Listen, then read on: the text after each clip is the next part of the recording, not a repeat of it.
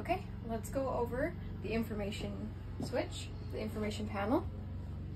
This is mainly if you are boondocking and you are not hooked up to RV hookups.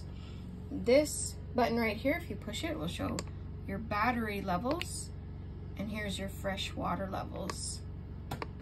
These two are also if you're boondocking, the water pump and the water heater running on gas. If you are hooked up to RV hookups, then the only button that you need to worry about is this one here, the water heater electric. The glowing light means the water heater is on and running. So if you would like to have hot water, then just keep that on during your stay.